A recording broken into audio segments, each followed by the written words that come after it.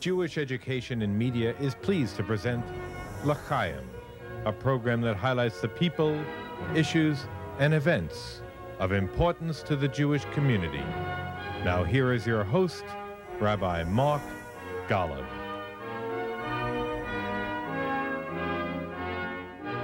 I'm Mark Golub.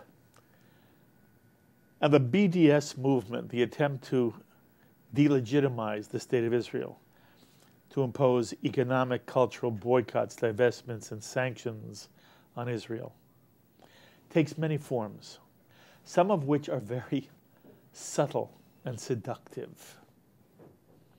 No Jew wants the Israeli army, the IDF, Israel Defense Forces, to engage in immoral or cruel behavior.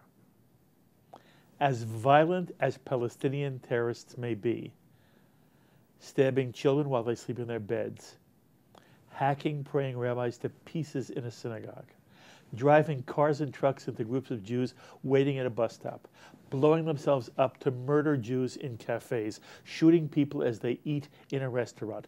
As violent and heinous as Palestinian terrorists may be, the Jewish people and the Israeli people want the IDF to do everything humanly possible to protect civilian Palestinian lives and never to engage in brutality of any kind, physical or emotional. That's what Israelis want. It's what the Jewish people want. And it's what the IDF is committed to. And yet there are those in our world who would demonize the State of Israel and the IDF. And this too is an ugly expression of the BDS movement. And sadly, it has given rise to an organization that purports to expose the truth about the IDF. The organization is called Breaking the Silence. It's received a lot of attention abroad and here, especially on college campuses. Breaking the Silence is an NGO which publishes anonymous testimonies by IDF soldiers who claim the IDF is guilty of crimes against Palestinians. And there are Hillel organizations on college campuses which invite Breaking the Silence to address their students. Now, if there is any systematic brutality being done by IDF forces, it should be known, and the proper disciplinary action should be taken to punish those officers and soldiers who are guilty. But are the charges true? Are the charges true? Remember, those making the charges are anonymous, which makes it virtually impossible to cross-examine the testimony they give. Well, one Israeli officer became aware of Breaking the Silence while serving as company commander in Hebron. And in response to Breaking the Silence, he founded a counter-organization named Reservists on Duty, which sees as its mission answering the charges of Breaking the Silence and telling the true story of IDF behavior, setting the record straight so that people will understand the extraordinary ethic and practices of the Israel Defense Forces. I'm honored to introduce you to Major Amit Deri, founder and chairman of Reservists on Duty. Amit, it is wonderful having you on this table. Thank you for joining us. Thank you. And Yashikol, kol hakavod for all the work you do. Thank you. First, tell me a little bit about you. Where were you born? I'm 34 years old. I born in the Golan Heights, born and raised there. Okay. Who are your parents? Where are they from? They born in Israel, in Tiberias. You're a second generation yeah, Sabra? Yeah. Okay, very nice. I'm a Sabra. Do you have any brothers or sisters? Yeah, I have two brothers. I'm the oldest. I have two brothers and one sister. Very good. Are you married? Yeah, two children. Lovely, Two boys. Mazal Tov. How old are your children? One is a year and a half, and the other is 3 months old. Mazal Tov. It's a lot of work. Thank you. Yeah. What's your wife's name? Danielle. Danielle. Well, you and Danielle have work there, but Mazal Tov is very nice. You were born, you say, in the Golan? Yeah. Where do you live now? Now we are in Poria, next to Tiberias. Okay. And what's the religious background of your family, and what kind of Judaism was in your home? It's an interesting question. Today I'm a secular, Yes. but I was born and raised in a Orthodox a family, and I've been to a yeshiva. No Today kidding. I was 18. Sephardic? Yeah, Sephardic yeshiva, and today I'm secular, but I think Judaism is part of who I am. It's part of me. It's part of what I'm doing. Without the kippah and I understand. but it's part of me. Everything Yes. I do is part of it. Yeah. Interesting. I have to ask. So you were in the yeshiva world, and something happened to you, and now you consider yourself a secularist. First of all, does that create any tension between you and your parents? At the beginning, yeah, sure. You're, you're going other way. Yes. But I don't know if to call myself a secular. I don't think it's a good word. I'm not a secular, but I'm not a practical Orthodox. Okay, let's say. you're not dati and you're not observing in that way. Yeah, but I think Judaism It's as I said, critical is to part, you. is part of course. who I am. Of course. Your wife too? My wife is religious, Orthodox, yeah. It's an interesting house, though. I'm keeping Shabbat, and it's an interesting house. It's an interesting house. It's a lovely way of saying it. But you're having a good time. Yeah, sure. Is Shabbat lovely in your house, Friday night? Yeah. It's Describe it to us. It's, If I were lucky enough to be invited to your home on a Friday night, what would I see? It's like a Hasidic Shabbat. You will hear some niguns, and you will hear some songs, and I think Shabbat is the most beautiful idea in Judaism. I agree. So even if you are religious or secular, I think Shabbat is one of the presence of. You know, it's interesting. Sometimes the nomenclature in Israel and the nomenclature in America for American Jews is very different. What American Jews mean by religious or what they mean by secular is not the same as it means to the Israeli. And very often a secular or a non-observant Israeli will live very much the life of a middle-of-the-road American Jew who may not be Orthodox, may not be terribly observant, but they're trying to create a Jewish family for themselves and have a Jewish home. And in America, we work at it. For the Israeli, the home you and your wife have created, it's a touch more, a little bit more spontaneous. Do you know what I mean? Yeah. When you live in Israel, when your whole, your whole environment are Jewish people, and you're going to school, it's all Jewish people, and you're going to the university, and so even if you're a secular, you live in a way of life like a Jewish man and a Jewish family. And here in the States, if you are a secular, it's harder because you're not going to shul, and you're not going to your environment is not Jewish. So I think it's hard to keep yourself with let's say a Jewish spirit. Yes. It's harder. It's harder. Yeah. Absolutely doable, but it's harder. It's harder. Yes. Your English is superb. Where did you learn English? It's not. It's superb. Where did you learn English? It's funny, but Bob Dylan. He's fabulous He is answer. the man. Music. I'm playing guitar and harmonica, and Bob Dylan and Leonard Cohen. I think that's the only way I learn English. Very nice. You play the guitar? Yeah. What kind of music? Folk or what? Folk. That's my love.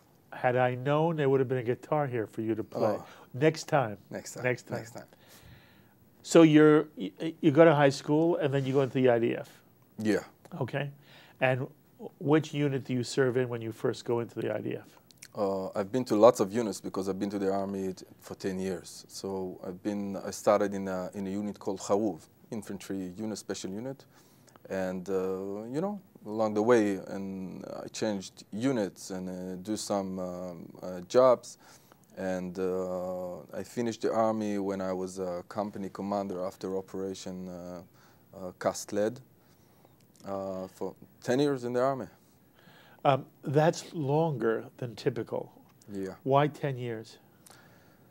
That's an interesting question. I didn't thought at the beginning. I didn't thought that I will be so much time in the army. But you know, when you're doing it, and you're soldiers, and the things you are doing to protect Israel is keeping you like to do it more and more. So I stayed. I don't know. I stayed a year more and a year more, and it's 10 years. By the way, if you were in Operation Kessled, you saw action, I'm afraid, yes? Yeah, sure. Okay. I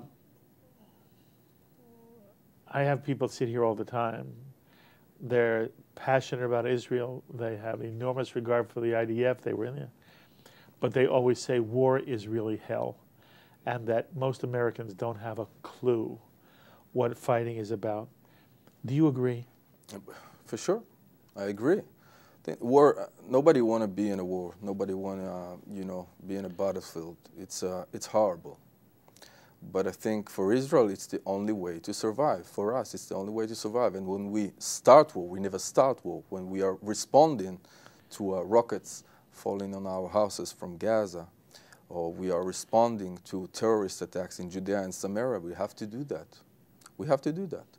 And in Operation Kastled, after almost 2 weeks of rockets coming from Gaza to all over Israel, we must go in. So that's what we do.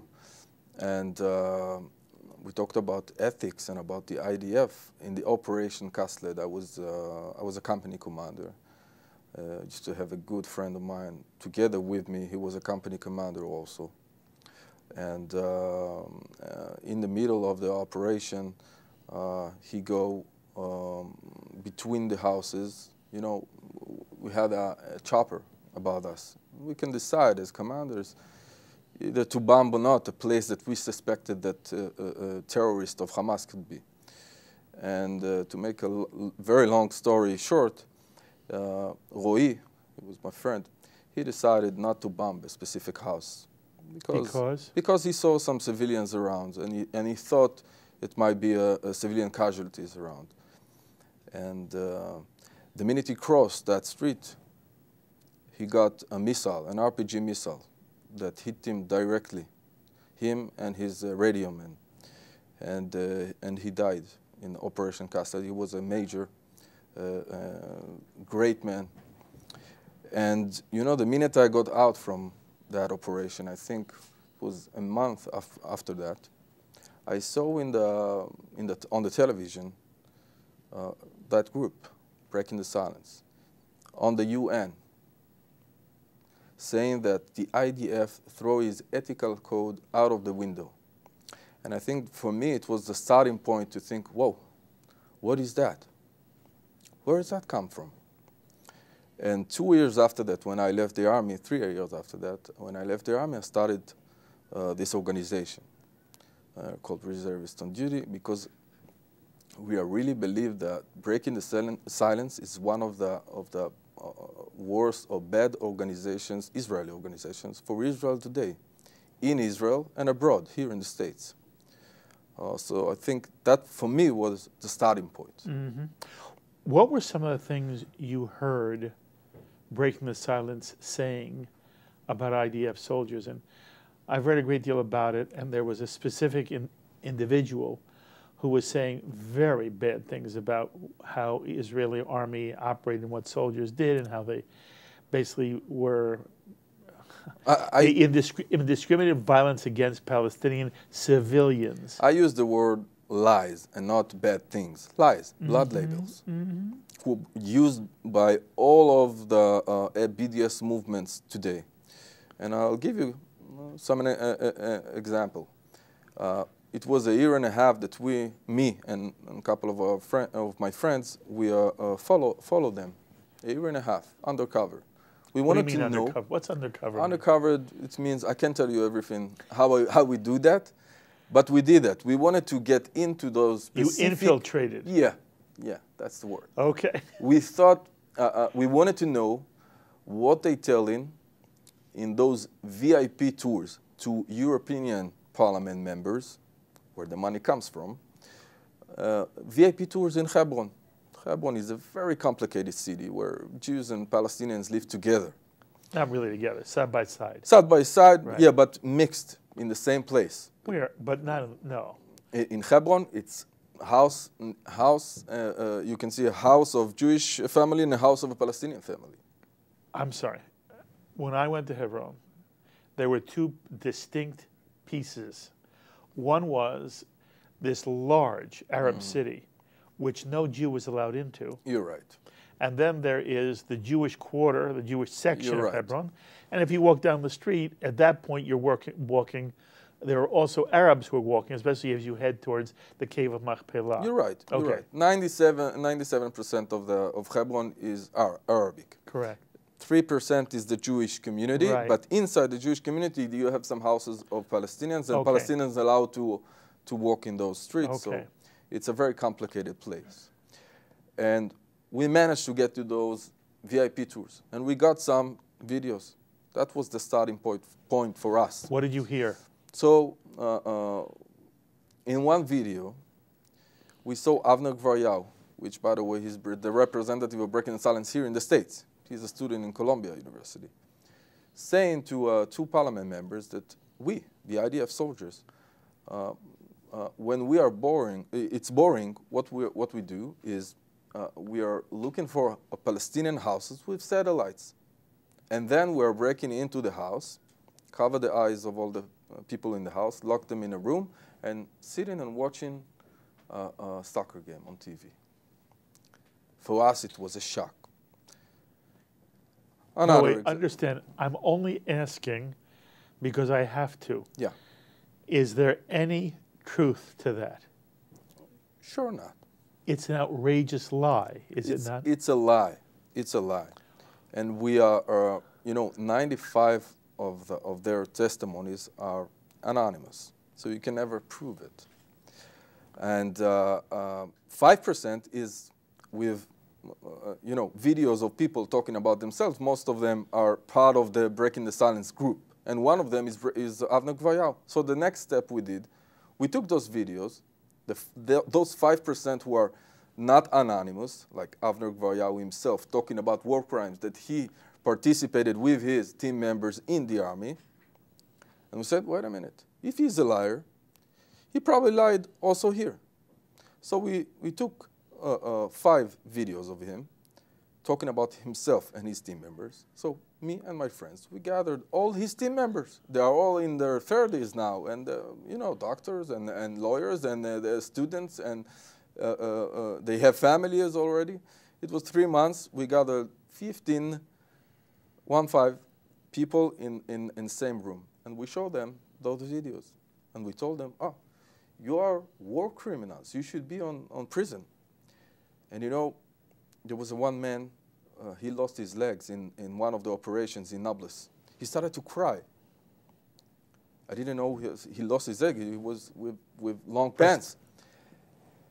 And he walked out of the room. So what happened? I said he was his friend. And the minute they saw those, they never saw that. Those videos are the main fuel of the BDS movement, of SJP, of people all over the world who want to attack Israel, who want to attack the ethics of the IDF. I said to them, all right, we're going to take a video of all of you saying that he is lying. Did all of them say it was a lie? All of them. We have that video. You see, that was for the media in Israel. The minute we released those videos, those VIP tours from Hebron and his team members from the army, it was a very big debate about the organization. That was 7 months ago. We invited by Prime Minister Netanyahu, who wanted to see those materials from first hand, and President Rivlin and Bogi Ya'alon. They used to be in the army in some places. They used to give some lectures in the army. And Boogie Ya'alon said, enough is enough. The minute he saw our materials, he said, enough. They will not get into the army anymore. The same with Naftali Bennett, the Ministry of Education. He said they will not be in any formal institute of the State of Israel talking about the IDF. Had they been before? Yeah. Why? Because nobody managed to prove that they are lying. They are lying. And they're lying a lot. Well, just one example from 3 weeks ago. Mahmoud Abbas said on the EU Parliament, he said, Israel is poisoning Palestinian water. So where it comes from? It comes from somewhere. And if you go back to the videos, you will see Yuda Shaul, one of the heads of Breaking the Silence, saying the same.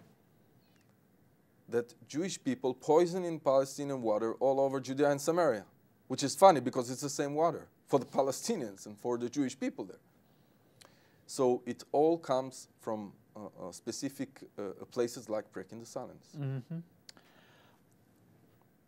Have you ever confronted someone who is from Breaking the Silence? Yeah, numerous times. And have you ever had a chance privately, not in front of a group, to say to this individual, why do you say this? What do you think motivates them, Amit? It's a good question. I think I'm already, 3 or 4 years following them. It's a very hard question, and I think there is a couple of answers. It's not a one answer. But for your question, yes, I've talked with them a lot. I was debating them all over in the media in Israel, in newspapers and all. And I think the answer is 3 things. One, it's money. It's money. You're getting paid. By whom? All right, that's also a good question. By whom? I'll give you just one example. There is an organization called ICCO. It's a Christian Dutch organization. What are the letters? ICCO. They have a contract in 2014. It was in 2014. Contract job.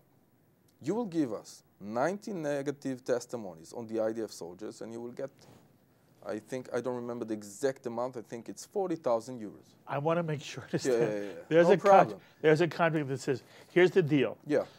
You give me testimonies, I give you money. Negative. Yes, negative testimony, and I give you money. Yeah. There's a written have you ever seen the contract? Yeah. That's outrageous. Yeah. So, when money is an issue, you cannot talk about moral. You cannot be an organization who is talking about moral. So money, it's one thing. And most of the money comes from foreign governments and foreign organizations abroad. Foreign We've got governments? foreign interests in Israel. For example? For the Dutch organization. Yes. There is one, Trecura. It's an Irish organization. The money comes from Norway, from Switzerland, from Sweden. Why? Again, the organization Breaking the Silence is fighting the occupation. That's the goal. They don't want to see us in Judea and Samaria, which is a legitimized goal. There is it's people a legitimate goal for people to say Israel should not be in Judea and Samaria. Sure, That's it's not legitimate. a problem to say that. Of course. Yeah, it's not a problem. But when you use the IDF soldiers cynically, and when you use to promote your agenda, you use people, and you are lying, and you are getting paid by foreign governments, and you're getting money from foreign governments. There is a fund based in Ramallah, and that fund getting money from European governments, and that fund that based in Ramallah giving money to who? To Breaking the Silence. And by the way, the same fund giving money to an organization named El-Haq. El-Haq in Arabic, it's the law. El-Haq, the Palestinian organization, is in charge of bringing the IDF soldiers into the court of Hague on war crimes. So you see the triangle? You've got an El-Haq, and you've got the foundation who gives money to El-Haq and also giving money to Breaking the Silence. And you can just imagine that you know, triangle. Mm-hmm. And so I think the answer is money, in a way. I think the second answer is twisted ideology. We can see that all over the world today. The extreme left-wing ideology is twisted. It's blind. And I think most of the people there are with twisted ideology. Mm-hmm. It's important for me to ask you. Yeah. Are there ever any instances when an Israeli soldier goes too far or in some way does something that you feel breaks the code of the IDF? Sure. The answer is sure. Sure. In any army in the world, we are not more than any other country. We are regular people. We are a regular army, like everyone. We want to live a regular life. But in any army of the Western world, doing mistakes, you know, it's weapons. It's people who are, you know, in civilian areas, sometimes doing mistakes, but the commanders are there, and it's maybe a 1 in a million incident that the commanders always taking care of and investigating to see what happened. But I think in any army you've got, you know, in every place all over the world. But I think it's a 1 in a million incident. The IDF's doing, I'll give you an example from Operation Cassette, what we did before we got into Gaza.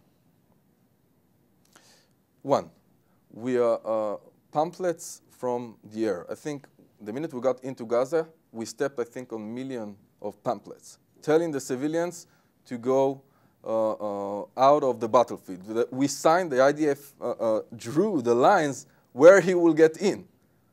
And you know, the enemies use that. So that's one thing. The second thing we did, it's called knock on the roof bombs. Before the IDF is bombing a civilian area, he's first launching knock on the roof bomb. It's a missile who's just doing a noise to make you understand that the IDF is going to attack. And just 5 minutes after that, you're going to bomb the area. So that's second. The third thing is all the civilians in Gaza got phone calls in Arabic saying you have to evacuate from those specific places because the IDF will be there tonight, tomorrow, in a couple of hours. So I think the IDF is doing the best, we are doing the best we can to avoid civilian casualties. But we also need to win. We need to win the bad guys, the people who are bad, by the way, bad guys not just to Israel, to the very Palestinian civilians. They're using Palestinian civilians. I think in Cast-led and Protective Edge, I saw in my own eyes how the Hamas members, terrorists, using children and women to protect, as human shields, to protect the missiles area when they're launching to Israel missiles. So I think the IDF doing the best, we are doing the best we can to avoid civilian casualties. Mm-hmm. By the way, I want to draw a distinction. Mm-hmm. One is the painful reality that civilians will be caught in war. That's not what people are worried about. That's really not what Breaking the Silence is saying. Breaking the Silence is saying there are Israeli soldiers who, for no reason at all, are either physically or emotionally brutalizing Palestinians. The example you gave, which has been published, that Israeli soldiers went into Palestinian homes, blindfolded Palestinians, put them in a closet so they, the Israelis, could watch television. That's not in the course of war. No. Okay, there are charges all the time of Israeli IDF brutality. There was the famous photograph that was on the front page of the New York Times of a Palestinian child being shielded by a father moments before he was killed. It turned out that the picture was a false picture. But what Breaking the Silence is saying is not simply that there are painfully civilian casualties in war. Breaking the Silence is saying there is an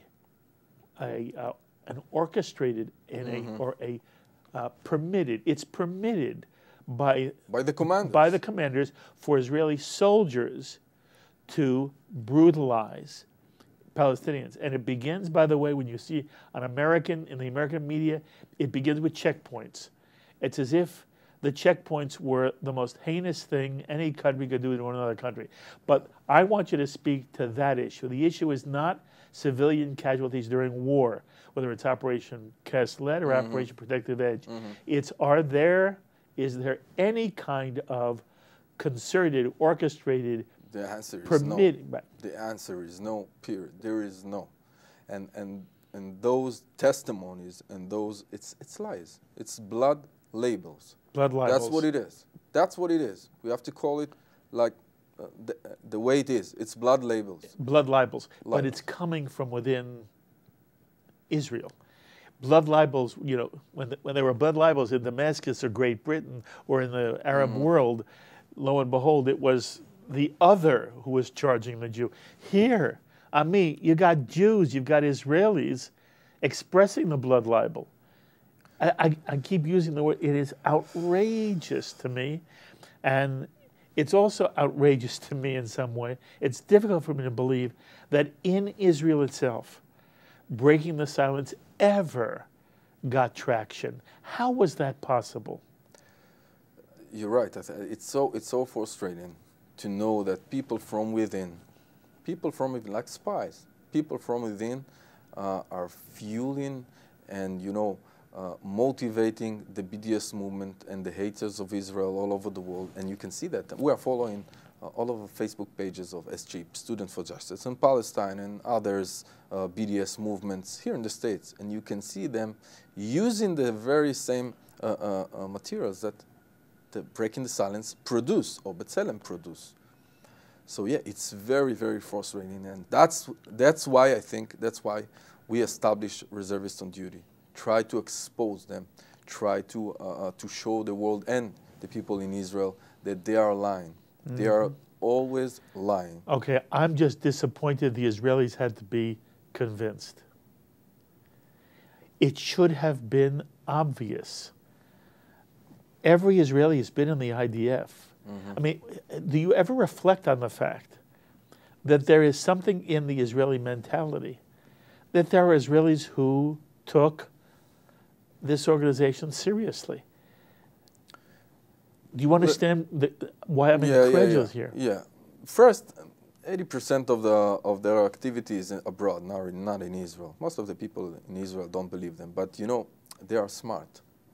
I can tell a lot of things about them. They're smart. Tell me one thing about them. They are really smart. They know how. They were the first organization who used, you know, to talk as an IDF soldier, testimonies of soldiers. It's very sensitive. You know, everyone in Israel is sensitive to our soldiers, to our children, to our fighters. And they knew that if they will use those anonymous testimonies, it will be hard for Israeli people to, you know, to engage, to try to refute. It will be harder because, an Israeli soldier said that. So it's very smart to do it in Israel, and it's very smart to do it abroad because you are an Israeli. You're an Israeli soldier who is saying that we are war criminals, that we are treating the Palestinians like, I don't know, like in a ghetto. So I think they are very smart in breaking the silence. But your real concern is the influence they wield in Europe and on American college campuses, yes? Yes, I think, unfortunately, in Europe, I think we lost it. We are not trying to engage campuses in Europe. But here in the States, there is a struggle. There is a struggle. And I think we need more people to be part of that struggle. And I think we need Israelis to be part of that struggle. Because, you know, in most of the organizations, a lot of organizations doing a great job, doing a great work, but most of the organization doing hasbara, regular hasbara. We call it hasbara is to apologize before the debate begin. And we think we need another way. We need people who really familiar with the facts, who are really familiar with the reality in Israel, to be part of that struggle here against breaking the silence and others organizations here in the States and against BDS movements here in the States. Incidentally, tell our audience how you feel about B'Tselem, which again is seen as an organization that's trying to simply bring a sense of justice to the state of Israel. You mentioned B'Tselem in the same breath as you mentioned breaking the silence. How do you feel about B'Tselem? Explain to our audience exactly what they do and how you feel about them. B'Tselem is doing the same, like breaking the silence, but not the same. Who works for B'Tselem? Palestinians.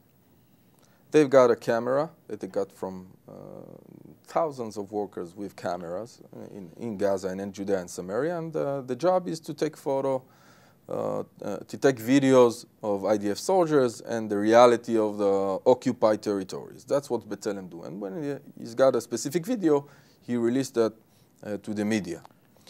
But I think the goal of either B'Tselem or breaking the silence is not to do Israel better. It's not to help us to solve a specific problem. It's only one goal, to denounce Israel internationally.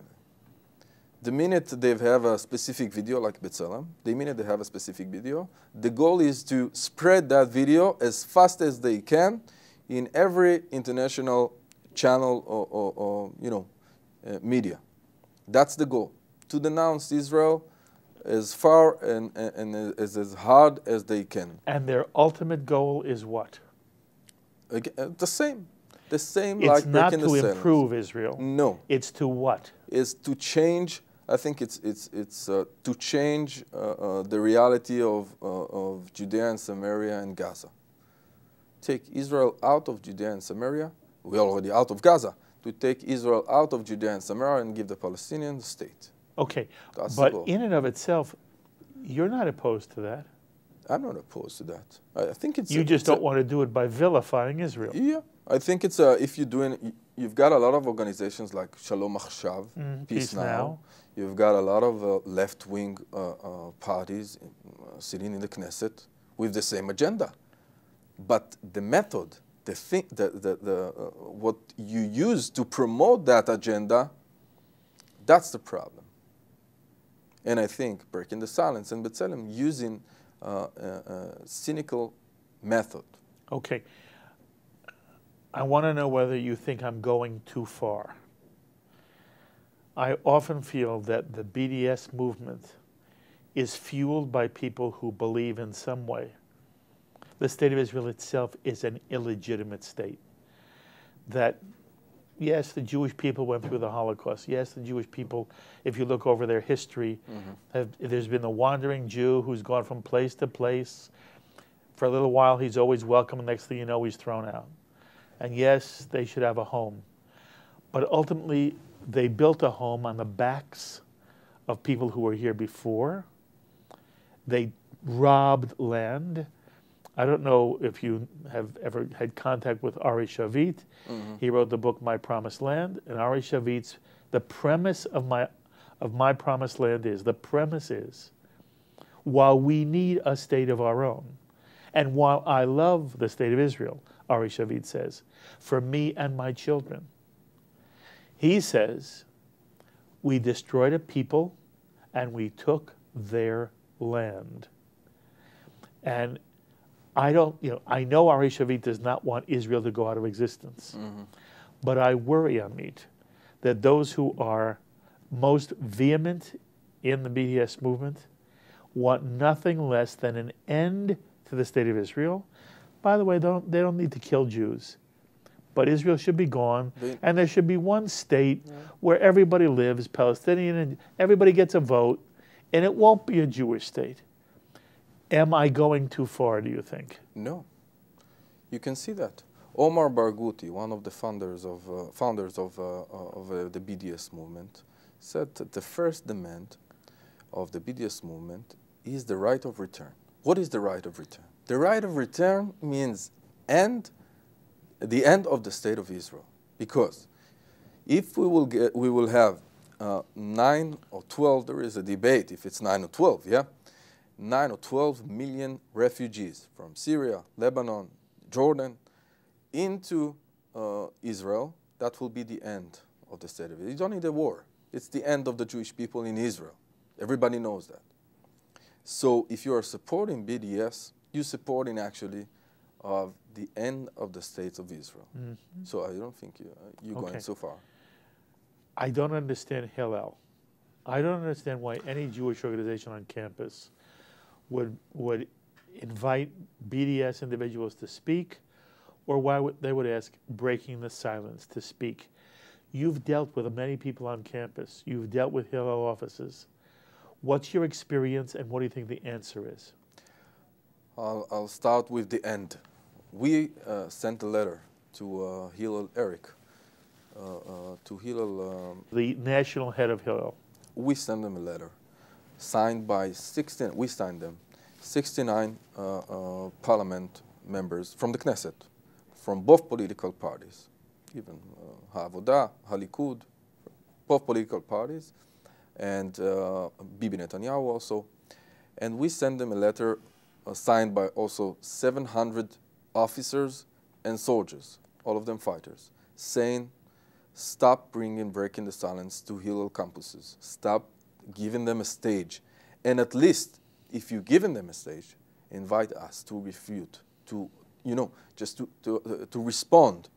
Because I think, for me, personally, what is most hurting, more than the BDS movement lies, or breaking the silence lies, is that American Jewish student who are very confused, he don't know Israel very good, who is sitting there and listening to that lecture, and he's got even a tiny doubt about me, about my ethics at war, about me as an Israeli, about my soldier, about my country, about his country also.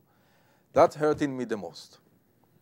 And when a Jewish student sitting in a lecture in Hillel and hearing Avner Gvaryahu or others from breaking the silence, that's hurting me the most. We send a letter, we never get an answer. So I don't have an answer for you. I don't know why. Mm-hmm. I don't know why. Mm-hmm. And it's the same with J Street. How do you feel about J Street? I think they go too far. They go too far, to extreme left, too far. And they also bring in breaking the silence and Jewish Voice for Peace and others. And I think it's for me, it's a shame. Mm-hmm. For me, it's a shame. And I want to at least be there also. Not me personally, my friends, other Israeli organizations. But we don't have the stage. Mm. They won't give you no. They won't invite you. They won't. Mm-hmm. I want to come back to the question of how Israeli soldiers, not in an orchestrated way, but in an individual way, and I'm going to make it broader. It's not about the Israeli soldier. When you see the way in which Israeli society deals with the Israeli Palestinian or the Palestinian who lives on the West Bank, are there areas you feel Israel has to improve? It's a complicated situation we live. That's for sure. Checkpoint. To go through a checkpoint, it's not an easy thing. It's not a comfortable thing to do. As a Palestinian who lives in Judea and Samaria, it's not a comfortable thing. But you have checkpoints also in JFK, here, not far away. If you not the same. It's not the same. I said checkpoints is something necessary if you are in a reality of terror. Believe me, I don't want to be there as a soldier. I don't want to be there. And the IDF don't want to be there. But when you have a 13-year-old girl slaughtered while she is sleeping in her bed, you have to put some checkpoints in the internals of Kiryat Arba just to make sure there is no terrorists get inside. The Palestinians, they don't need checkpoints to check Israelis because the Israelis or the settlers are not coming into houses, breaking into houses and slaughtered Palestinians. That's the reality. But for sure, it's not comfortable for the civilians, for the Palestinian civilians. It's not easy. Is it comfortable for the Palestinian to have Israeli soldiers basically always lurking? The reality is that Israel does have the IDF on the West Bank, everywhere on the West Bank. Everywhere. And again, it's more or less, but they're always there. And that is what some people say it means for the Palestinians living under occupation. The truth is, Palestinians do have a total society of their own government, their own schools, their own radio, their own television. But there's one thing, the Israeli army is there. How do you feel about that for them? First, the Israeli army is not there. You have Nablus, you have Hebron, you have Ramallah, you have Jenin. The IDF is not there. The Palestinian there. The IDF is not anymore in the big cities. The IDF is just on the main roads and between the settlements where Jewish people lives to keep Jewish lives, but they don't going into Jenin or Ramallah or Hebron. If you live in the middle of Nablus, you don't have checkpoints on your way from school and back. If you live on one of the villages, small villages around Hebron or around Kiryat Arba or around Efrat or Bet El, you will have to go through a checkpoint. And again, I think it's a hard situation for the Palestinians. But it's necessary. But it's necessary. What is the other option? The other option is to do what?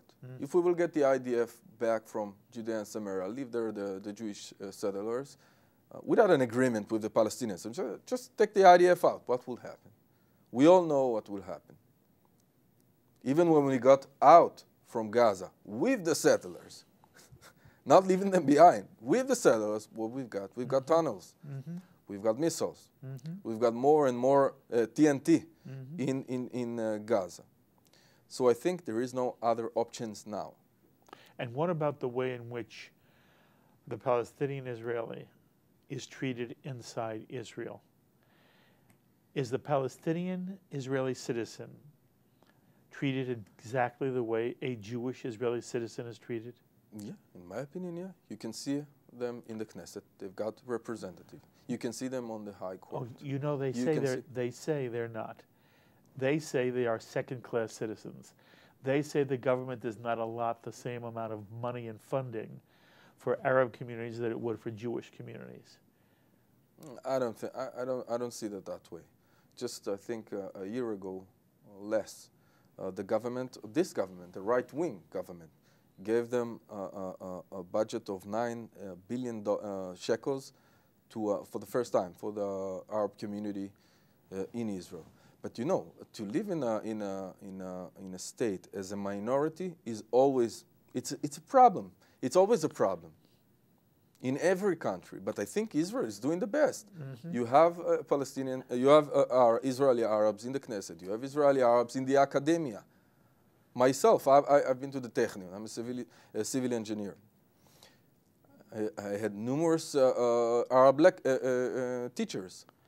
There is, by the way, an Israeli Arab sitting on the Israeli Supreme Court. Yeah, yeah. By the way, where were you in Operation Protective Edge? I was already a civilian. So you didn't have no. Okay. No. How did you feel about the way that operation was reported in the media? And you've already mentioned Hasbara. You should say it again, how you define Hasbara. And what do you feel the alternative, the better alternative to what is known as Hasbara? We normally call it public relations in English. But how do you define Hasbara? All right. So, again, about Protective Edge, I think it was a hasbara all the time. Yeah, we right, but Israel is right, but it's the but that bothers you. It's the but. Yeah, like I will say, I love my wife, but Let's say you say to your wife, I love you, but. But I think... Where's the but come from? Why is that so? Why is there so much but involved in the Jewish defense of Israel? You always want to be part of everyone, part of the international community, and you want to be accepted by everyone. And it's hard to be accepted by everyone. Never goes. It's very hard. And the minute you are starting to do that too much, you lose in your way. You lose in the justice of your way. When you don't know, in the middle of a war, to say, enough, there is bad guys. We tried a lot. We got out of Gaza. They are sending missiles all over Israel. There's no but necessary. There is no but necessary. We should do everything we can, and we are doing, to avoid civilian casualties. But we have to win. We have to win this. It's a matter of life and death. That's what it is. And we lost 70 soldiers in that operation. But it was, 2 or 3 weeks of missiles all over Israel, tunnels going down to kibbutzim near to the south of Israel, next to the border. We have to to be there in a protective edge. So about the Hasbara. So I think most of the organizations and even the state of Israel. How do you define Hasbara again? Hasbara is apologizing before the debate begins. Like, you start a debate, but then before the debate begins, you say, I'm sorry, I'm wrong. You cannot win in a debate like this. And I think the way we should take is not talking about who we are or talking about the good guys. We're always talking about Israel, what we managed to achieve in 60 years, agriculture and high tech, and we are, we are good in that field and the other field, and we are very moral, better than any army. We are the most moral people all over the world. I don't think so. I think we are regular people who want to live regular life peacefully. And I think the way is to talk about the bad guys. Because if you're a student in Columbia University or NYU and you're supporting BDS, no problem. But you have to know what you're supporting. If you're married to that woman, you have to know who is the woman. And if you are LGBT, and if you are a black person, and if you are a, minority here in the States who's supporting BDS, all right, I just want to tell you that Hamas and Hezbollah and others are throwing LGBT from rooftops. And if you are a feminist, I just wanted you to know that BDS movement support groups that women cannot drive or don't have the right to vote. And if you are a minority, I just want the blacks here in the States, I just wanted to know how they treat their minorities. And if you are a Christian, I just wanted you to know how they treat Christians. I don't want to talk about Israel. I just want to talk about who are you supporting. Very interesting. Defending freedom from hate. If you want to, they are very smart, the BDS. They use the right words, freedom and hate and apartheid, and those words, then you can be very, it's seductive. Sensitive to. Yeah, it is. It's seductive for the average liberal student. Absolutely. But you have to know the whole picture. You have to get to know your woman before you get married. So I think that's the way we want to operate. Okay. I want to ask you a question. I'm not looking for a discussion. I want your answer. Yeah. If there were a Palestinian people, and now I mean government, administration, leadership, which said to the state of Israel, we want to live with you the way Canada lives with the United States. No fighting, no enmity. We may not love you, but there will be no violence directed at Israeli. We recognize your right to exist as a Jewish state, and we're going to live on the other side of the border. Amit, would you be willing to live side by side with that kind of state? No question. Do you think your friends would? Yeah, no question. Do you think most Israelis would? No question. By the way, I wish Americans and American Jews understood. No question. The question is no question for you. No question. No question. Enough. We don't want to. I don't want to send my children to the army. I want them to be on NYU when they're 18 and not in 21. Okay. I have 1 minute. I think just for Go that, ahead. because yesterday, Khaled Mashal, he said an interesting thing. Just yesterday, he said, not recognizing Israel, it's not an obstacle to peace. That's what he said. He said, not recognizing Israel as the Jewish state, it's not an obstacle to peace. If you don't recognize me as Jewish people in Israel, I cannot talk with you. I don't want to talk with you. Okay, we only have a minute or so left. Yeah. So it's got to be a summary here. Yeah. What are the goals of your organization, Reservists on Duty? What are the things you hope to do? What are you trying to do? Give me the brief answer. We want to be part of the struggle against the BDS movement. We want to be a unique voice among others in that struggle against BDS movement. That first. And the second is to keep exposed Israeli organizations who are supporting those movements here in the States, BDS movements, and fueling them with materials about us, about the IDF soldiers. You are fabulous. Thank you. Kol hakavod. Thank you very much. Yotzei min haklal. Absolutely out of this world. I hope this is only the first time you sit in that chair. Whenever you're around in the United States, you come and we'll talk. And yeah. I want to learn from you. I want our audience to learn from you. But I can't thank you enough. Thank Kol you very tuva much. hatzlacha. Thank you very much. Thank you. Major Amit Deri, retired, founder and chairman of Reservists on Duty. It is one of the most important Israeli organizations now operating on the world scene. If you ever see them around, I hope you support them. If they're ever speaking in your community, be sure you go and see them, and maybe you'll be lucky enough to see Amit himself. As always, I invite you to be in touch with me with any thoughts or comments you may have. Please email me, write me, post on our Facebook page, or tweet me. I look forward to hearing from you. Until the next time, I'm Mark Golub. L'chaim, my friends, to life.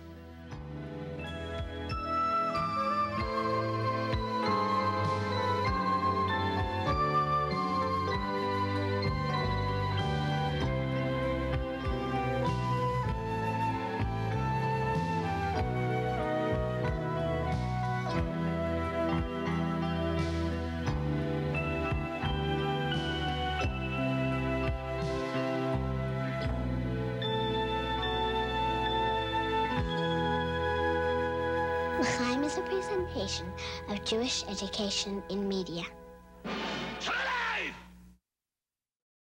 We would be pleased to send a complimentary DVD of this program to anyone who wishes to support JBS, the Jewish Broadcasting Service, with a tax-deductible gift of $36, double chai or more, to the nonprofit organization Jewish Education in Media.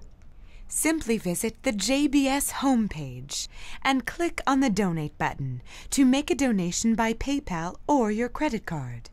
And please indicate the program for which you would like a DVD. Or you can send your tax-deductible check made out to Jem, Post Office Box 180, Riverdale Station, Bronx, New York 10471. And again, please remember to indicate which program you would like to receive with our compliments. And we thank you for your kind support.